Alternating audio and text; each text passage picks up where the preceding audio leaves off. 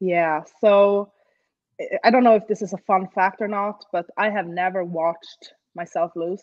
Like I just can't do it. Like my videos, Ah. I never watched it. I never watched the 2019 match. Like if I get tagged in it, I immediately I just close the screen. Like I just don't watch it. It's like a knife in my heart. So I Yeah. don't watch myself lose. So I haven't been able to analyze it. I've only been taking in feedback from what people have said. I do remember the first two matches. It felt like a You're not big on YouTube anymore. no, uh, nope.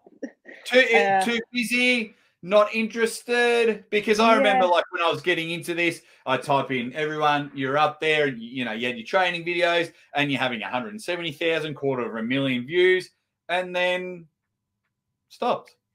yeah. It was fun there for a while, but the editing is just not my thing, and I guess I can hire somebody to do that. I just didn't find anybody that could do it, and to bring a camera everywhere and to just document everything, it was just not my thing. I feel like um, I just don't think I'm interesting enough to showcase that maybe.